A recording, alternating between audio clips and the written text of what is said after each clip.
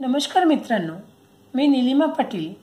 आज आपण विज्ञान आणि तंत्रज्ञान इयत्ता 10वी भाग 2 मधील पाठ 3 सजीवातील जीवन प्रक्रिया भाग 2 पाहणार आहोत। तर आजच्या घटकाचं नाव आहे मातृत्व सर्वोगसी। काही स्त्रियांमध्ये गर्भाशय रोपणक्षम नसते, त्यामुळे अशा स्त्रियांना भाडोत्री मातृत्व या आधुनिक उपचार पद्धतीचे मदत घेता येते।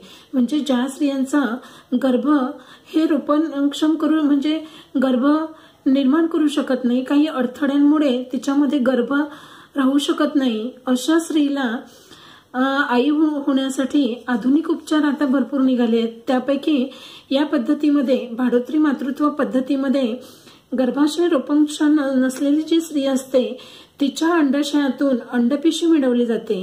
म्हणजे तिचं फक्त गर्भाशय हे वीक असतं आणि तिच्या अंडाशयातून अंडपेशी मिळवल्या जाते आणि त्या अंडपेशीचे या काचनलिकेमध्ये स्त्री तिच्या पतीच्या शुक्रपेशींचा वापर करून फलन घडवून आणलं जातं आणि त्यातून झालेला जो भ्रूण असतो तो भ्रूण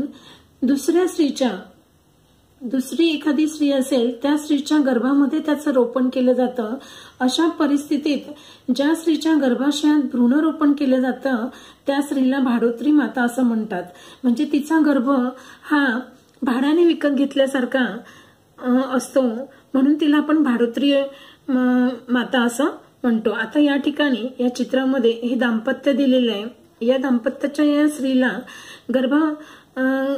गर्भाशय हे रोपणक्षम नसल्यामुळे या स्त्रीने तिच्या अंडाशयातील अंडपेशी आणि तिच्या पतीच्या शुक्रपेशी या दोघांचं फलन काचनलिकेमध्ये करून ते या स्त्रीच्या गर्भाशयामध्ये रोपण केलं, तेव्हा या स्त्रीला भाडोत्री माता असं म्हटलेलं आहे। आता यावरून आपल्याला एक सिनेमा आहे प्रीती झिंटा, राणी मुखर्जी आणि सलमान खान यांचा। तर त्यामध्ये सुद्धा प्रीती झिंटा हिने भाडोत्री मातृत्व याचा रोल तिने त्या ठिकाणी केला होता। त्याला सरोगेट मदर असं म्हणतात। सिनेमाचं नाव माहितीये का, काय होतं ते? राणी मुखर्जी, सलमान खान आणि प्रीती झिंटा, त्याचं नाव होतं चोरी चोरी चुपके चुपके।